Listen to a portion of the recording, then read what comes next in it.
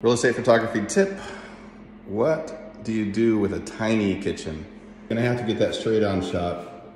It's gonna show the whole kitchen. I do it further back and then I also do it closer. But then you want to get the angled shot so you don't see the fridge or anything. You just get this angled shot showing that direction. And then you get the angled shot showing that direction. As you can see, anytime you include the other side of the counter in the shots, it makes it look small.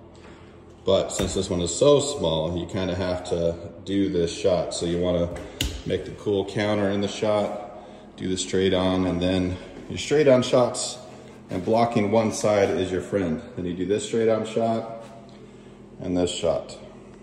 You're just making it look as good as you can. Subscribe for more tips. Have a great day.